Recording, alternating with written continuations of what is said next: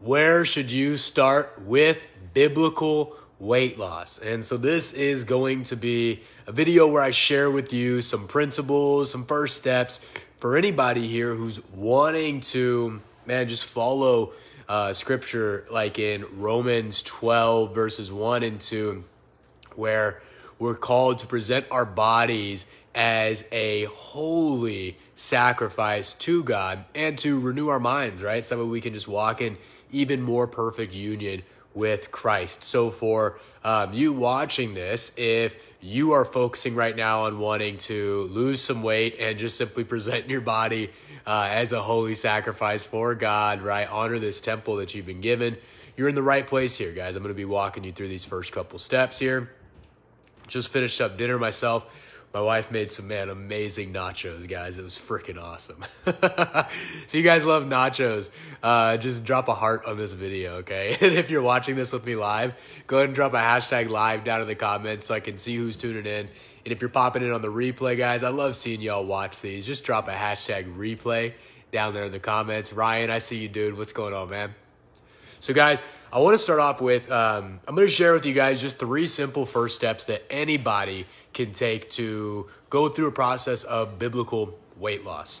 All right. And if you guys saw earlier, today I made a post. I'm actually going to be dropping something very soon to help you guys out with giving you biblical tools, plans, protocols to be able to help you out with weight loss, training, and diet. Specifically, we're going to be starting off with weight loss as the #1 focus. So stay tuned for that one, guys. But the very first step in this, and Nadine, I see you. What's going on? The very first step in, following a biblical approach for weight loss is going to be first and foremost just, I love Proverbs 3:5-6 with this. And it's, just depend on the Lord for everything, right? Acknowledge him in all that you do. We can even go into James and look at ask God for wisdom, right? And he will give it to you. As long as we ask with an understanding heart, a non-divided heart, and, not double-minded and doubting him. So the very first step, guys, has to be, hey, go to Holy Spirit, the Spirit of truth, right? The Spirit of Jesus Christ, and have a conversation with him about your weight loss process, okay? Don't go watch a video of mine. Don't go, go buy another keto recipe book or another workout routine for $20 online. Like, sit down with Holy Spirit, okay? And this is coming from someone who runs a coaching business and literally, the money to pay the bills here at my house, put food on our table, to pay Uncle Sam taxes comes from you guys, purchasing Kingdom Health coaching programs, hiring me as your coach. And I'm here to actually tell you that the first step is not going to be like, hey, Patrick, can you be my coach through this process? It's got to be sit down with Holy Spirit, okay? Then what I'm going to do here, guys, is just give you 3 quick tips, okay? Just to help you get started in this journey, all right?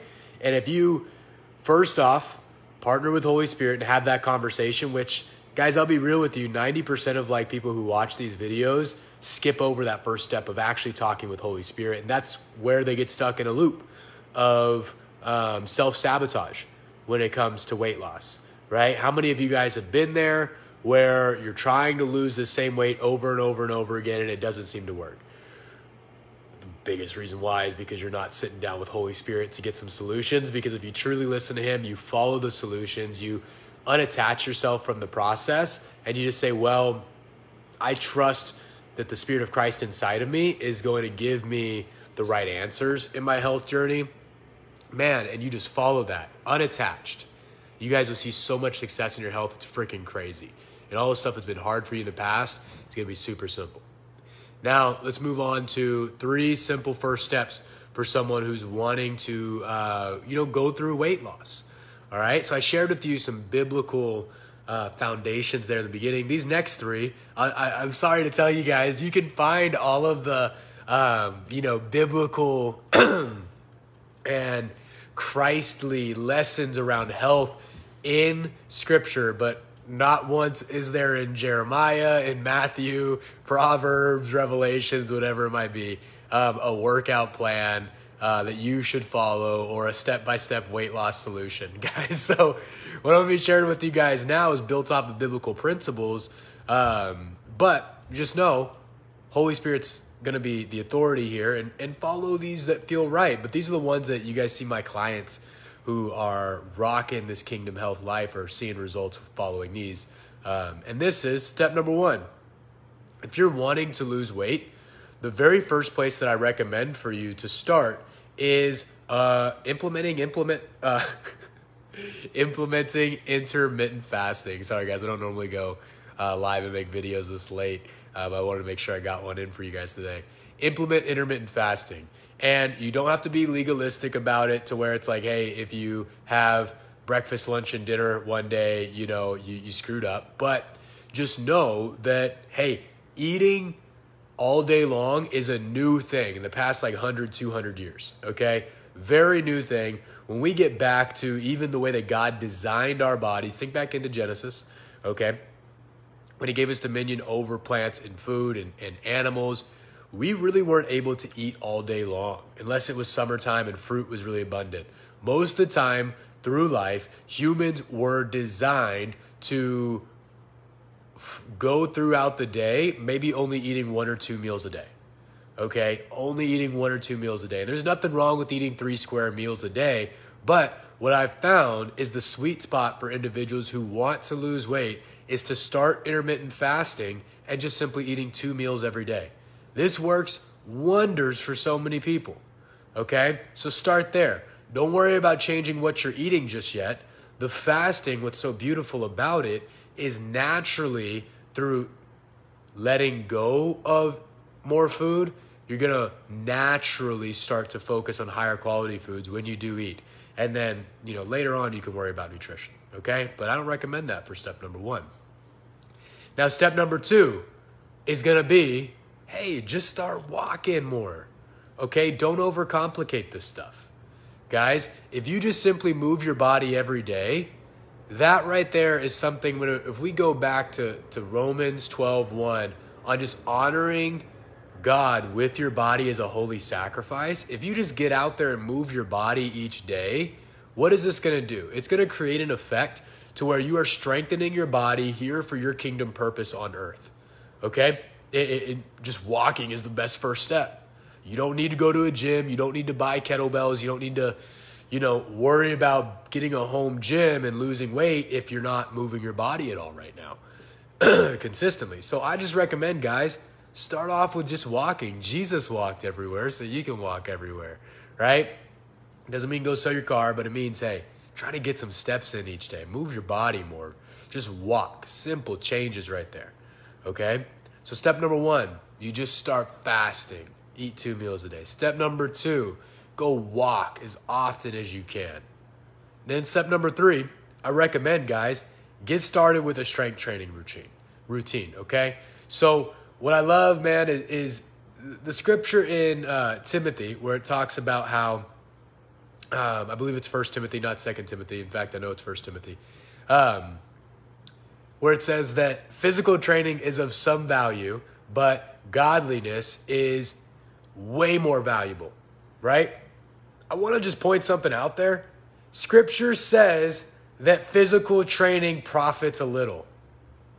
I'm just going to say, guys, Scripture actually says that physical training profits a little. So what does that mean? It means there's actual value in physical training. And it goes on to say in that scripture that it is, when you go back and you actually look at the original wording and translations there, it means that it profits a very small amount comparatively to. And then the next line talks about godliness. So guys, I really do believe too that there's a powerful way that you can actually use physical training as a tool for training up your godliness. And I think as you walk through your health journey, specifically when you're coming at it from an approach to where you're trying to lose weight and to make your body a holy sacrifice to God, well, in that scripture, it says that physical training is of some value and godliness is way more. And I cannot disagree with that at all. It's perfectly true. So now, what if, though, you use your physical training to train your godliness? Come on, somebody. That's like a double bang for your buck. Use physical training, I recommend, guys, super simple. If you're not working out at all right now, I recommend 2 or 3 days a week of just some really intentional strength training. All right. And if you're already working out, 3 or 4 days a week is totally cool as well too. But guys, you can use physical training to train your godliness, especially when you're working through a weight loss process to where you're actively working to repair your relationship with your body and your holy temple. Okay, so just start off with that simple approach, y'all. Start fasting, intermittent fasting. Don't worry about the extended fast right now. Walk as often as you can. And if you're not working out at all right now, try just starting off with 2 or 3 days a week. And if you already are working out, but maybe it's not getting you results, I recommend transitioning to a strength training routine that is focusing on getting you stronger in key movements that are going to, apply to your real life. Like when you run around and have fun with your kids, right? Ryan, I think you guys have 11 kids you talked to me about? So, find a routine that gets you stronger, has more stamina, and allows you to run around and keep up with those 11 kids. And you guys are going to do great.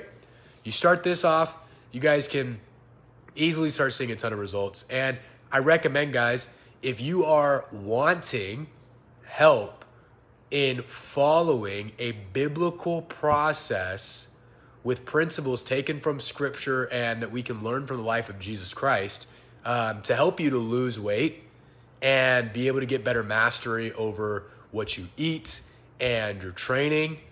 If you would like help with those, I'm going to be dropping something later this week and this month to help you guys out with this. It's going to be like the coolest thing ever. So if that's you and you guys would like help in following a process like this and actually having a coach give you a plan that shows you step by step what you need to do, if you could just do me a favor, just comment down below me. Because as you're watching this, what I'm going to do is when I start to release some more details about this for you guys to be able to see if it's right for you, the program that I'm putting together, I'll reach out to you and, just give you those details. Okay, so if that's you and you would like help with weight loss following biblical principles and you'd like my help as your coach, just drop me down in the comments. And what I'll do is I'll just reach out to you once I drop those details and send them on over your way. So that way we can get you the help and support that you need, guys, because you don't have to do this alone, right? What's so cool is that we are the body of Christ and we get to work together as a family for this. So I'd love to support you guys there. And I hope this is really helpful for you guys. I'm going to pop in the comments real quick, see what we got. Nathan says, I like to move it. Oh, we got Nathan and Nadine in here. You guys both got the ends and the Bontrager, awesome last name there. So I didn't know, Nathan, you were in here too. But super happy to see you, man. I think you guys have the same profile picture too. Samuel, physical training to train your godliness. 100% God goes with me on the trails. Dude, without a doubt, man. Oh, dude, I freaking love going out on trails, man. That's like some of the best, deepest connection with God when you get to run there. You guys have seen some posts, guys, that I've made. Running, gotta be real with you, it's not the best for weight loss and fat loss. Strength training is way better. Walking is actually better than running for weight loss and fat loss. And I'll make another video on that another day. But I love running, guys. I went today with my pup. We got some time outside. It was so fun, Samuel. So I understand that. I love running. It's so good. Ryan, yes, 11 kids, man. So let's make sure you're around for those rascals as long as possible, man. 120 years minimum. See the next 4 or 5 generations from your seed come to life, man. That is just so cool. I love the family. Nadine says, me. Okay, awesome, Nadine. I will personally reach out to you. I think I got that group chat going with you and Nathan. So when I announce some details on that, I'll make sure to get that over to you guys. And wait, Nathan says, wow, that's interesting. I think you're probably talking about the running part for fat loss there, man. So yeah, it's some cool stuff there. We'll talk more on that in Kingdom Health University. And then David, thank you for tagging someone there, man. Really appreciate that, guys. So love y'all. I'm going to go ahead and cap this off. Man, wife and I are going to watch Logan, which is like I think it's a like Wolverine movie. I've never seen it, but super excited to watch that. So we're going to have some time relaxing here tonight.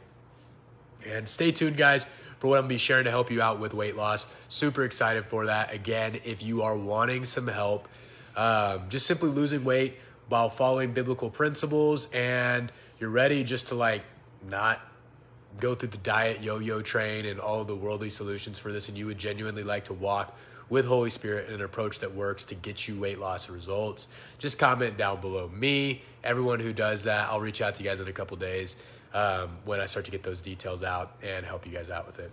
Samuel dropped a comment, said 15-minute strength training in the AM is powerful. I wore out my Total Gym wheels. Man, I've actually never used the Total Gym.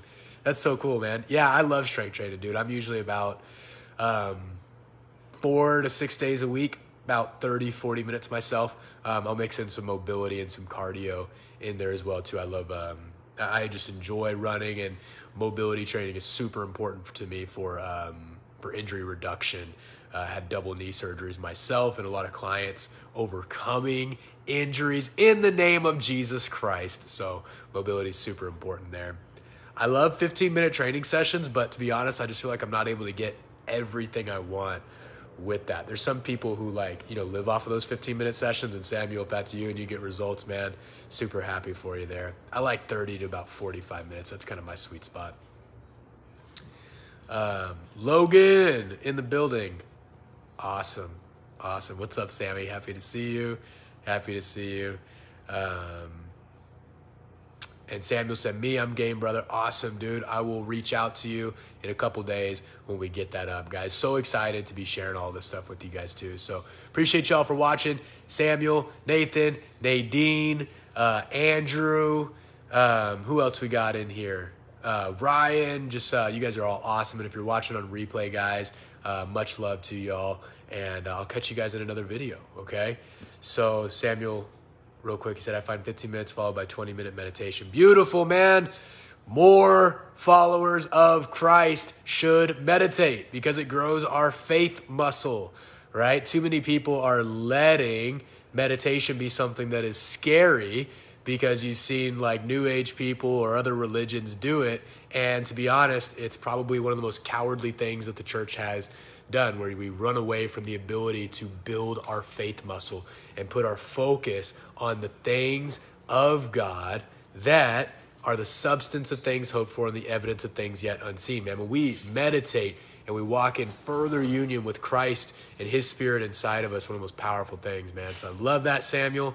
Went on a little tirade there, but I hate seeing people who are followers of Jesus Christ and think that meditation is something that you shouldn't do, because there's nowhere in Scripture that says that at all. When you get to sit down with Father and use that as a powerful tool to just walk in deeper unity, man, that's one of the best things ever. And I think, honestly, I think a lot of it, what it is, you guys are getting, it's like 9 o'clock at night over here. So this is like late night. Normally I don't go this long on the videos, but you guys are getting some good stuff tonight.